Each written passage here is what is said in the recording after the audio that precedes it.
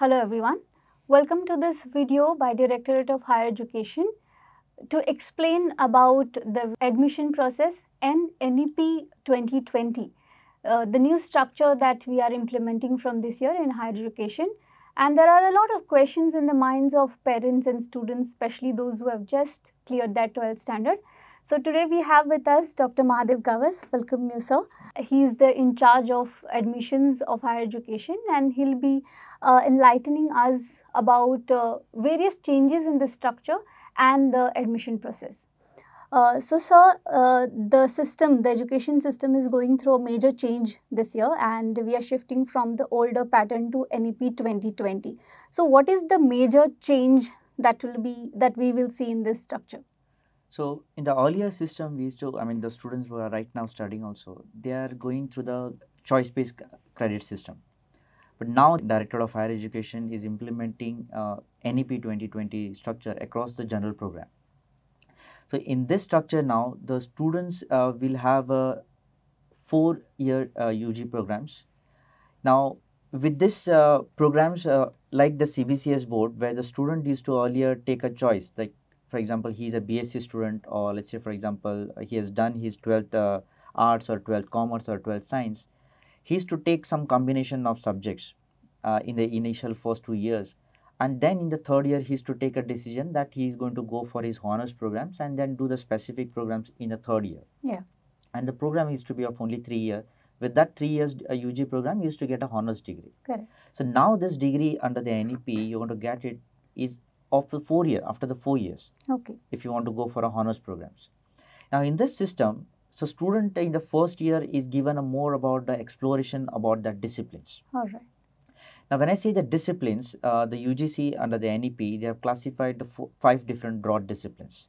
The first discipline is about the pure science, where you have physics, botany, zoology, Okay. chemistry, microbiology, then electronics. Okay. The second broad discipline is mathematics, computer science, software systems, That comes statistics. under one category. One category, second category.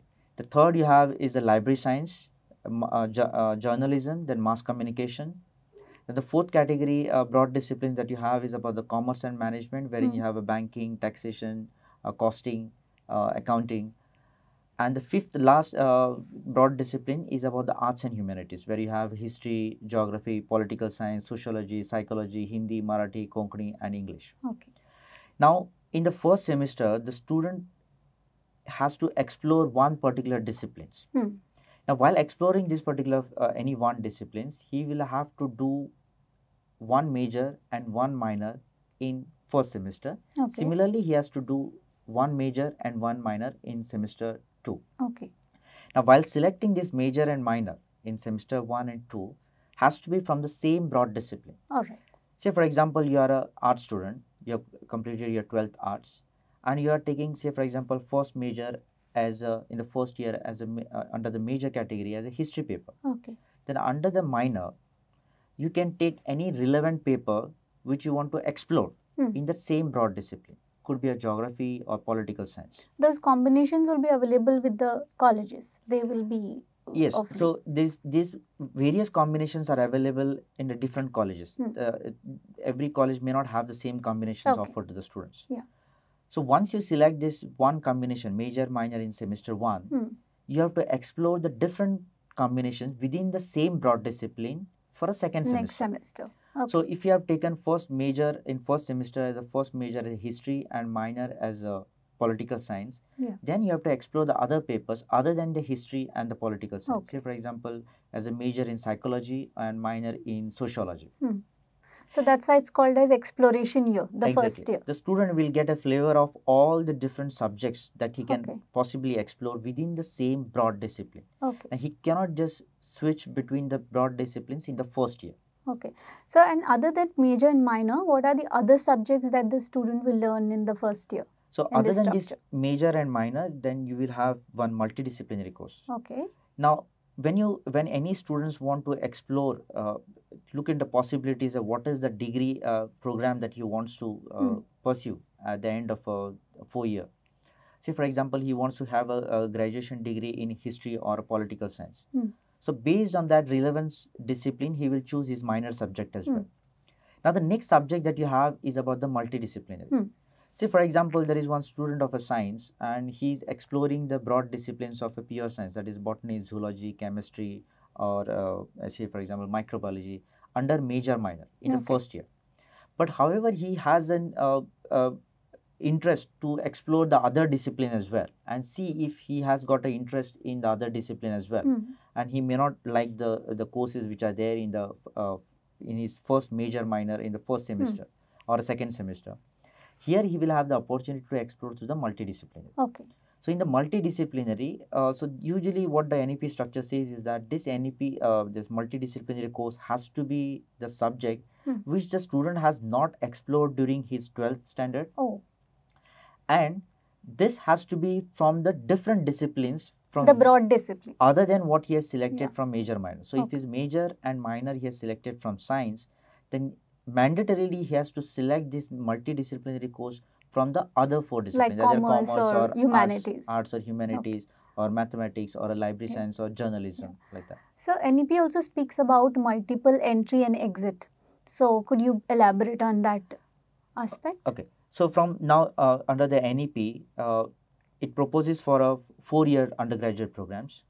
So once the student takes the admission, for any circumstances, maybe financial or any other for a job perspective, if the students wants to leave after 1 year completion, he will get the UG certificate. Now, to qualify for the UG certificate after that 1 year, so in this structure right now, for 4 years UG undergraduate program, any students to pursue that 4-year undergraduate program, he has to complete the 160 credits. Okay. Out of that, in major subjects, he has to complete 80 credits. And these credits are equally distributed across the semester. So 20 credits for each semester. So if the student want to exit after 1 year, so he must have completed 20 credits, but then he has to go through the additional 4 credits for a vocational training. Okay. Just to qualify to go and pursue for any job which is like an internship. Yeah. So that he has to go for a 4 credits internships, and then he will get a UG certificate. Okay. If the similarly student wants to exit after 2nd year of his graduation, then he will get a diploma certificate.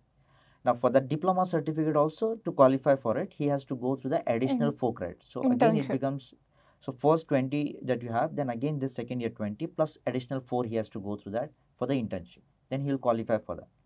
If the student wants to exit after 3rd year, he will get undergraduate program in that discipline, whether it is arts, commerce or science. However, the student chooses to continue and then get the graduation in 4-year undergraduate programs. So he has a choice. Either he can go with the honors or he can go by research. So what is this research degree that? So if the student chooses, say for example, while studying by the 3rd-year undergraduate program, student feels that he wants to pursue his education in the research. He is more interested towards the research. In the 4th year, he can choose his graduation under research. Okay. So in that, he is going to complete 12 credits in a research papers. Whereas the student who chooses not to go with the research, and if he wants to get his graduation after 4 years with the honors, he will take those 12 credits under any papers. He will study those papers same as that of his major discipline. So it is said that this is a very multidisciplinary and interdisciplinary kind of a structure. Right. So is there a possibility of changing discipline somewhere in the structure? Right. So as I mentioned that the first year student will have exploration within that major minor in the same broad discipline. Yeah. However, if the student chooses, let's say for example, he has an interest to do it in the any other subjects from the other broad discipline. Now that student can take a choice in the 3rd semester. So now there are different. So there is a lot of scope for making changes in transition for a student. There's a lot of choice. So now when are the admissions going to start for this academic year, and what is the process? What exactly they have to select in this process? For all the programs which are offered under the Director of Higher Education's aided as well as the self-finance, the online admission will begin from 29th of May, from Monday onwards. So all the students who wish to take their admission under in a UG programs which are offered under in the various colleges which are administered under a Director of Higher Educations can apply through this online application. Now only online applications are accepted, no offline applications are accepted. Can visit the Directorate of Higher Education website and fill up the registration process, and then continue for submitting the application for admission process. Now while doing so, we request all the students as well, before you start with the admission process, before you start with the registration, please refer the respective college web portal as well, so that you will get an idea that what are the different majors and minors that will be offered in that respective colleges, and also the other subjects as well, like for example the multidisciplinary or the various subjects in first semester as well as second semester. And then you can start with the admission, filling up the admission process.